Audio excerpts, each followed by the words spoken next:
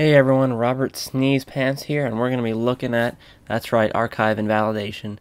Archive invalidation allows you to install very numerous amount of mods that involve new textures and meshes, and it's necessary for a lot of mods. So let's get started. So I'm on Nexus right now. You should know where Nexus is. If not, there's a link down there. So I go to search.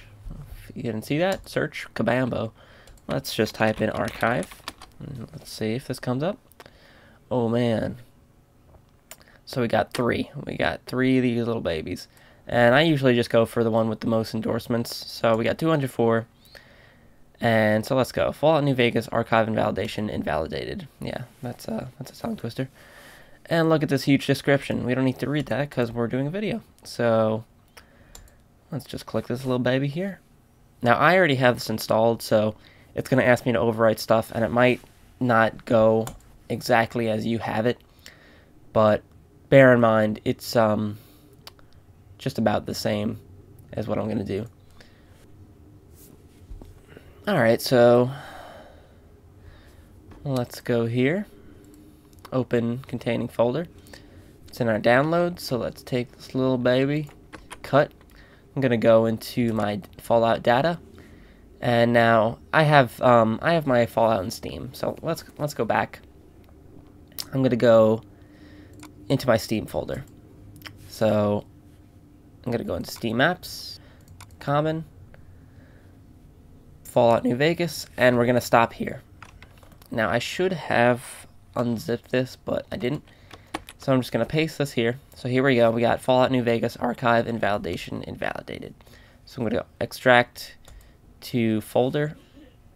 And now it's up here. Click on this. And now we got these two little babies up here. So I'm just going to take these two, cut them, go back, paste.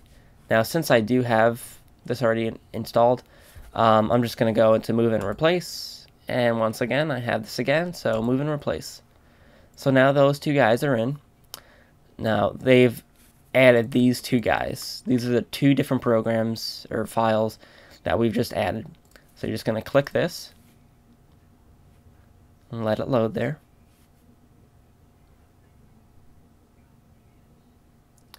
And then when this shows up for you, it's this activate thing is going to be, you can click it. But since I already have it done, I can't click it. So all you're going to do is just hit activate,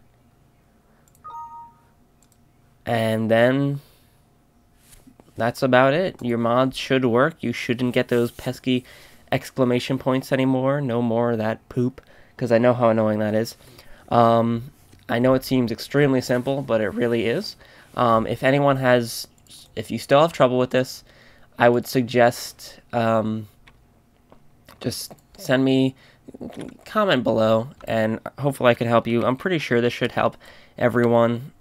But yeah, that's really all that's to this. It's very simple, but a little bit confusing, especially with all this enormous description here.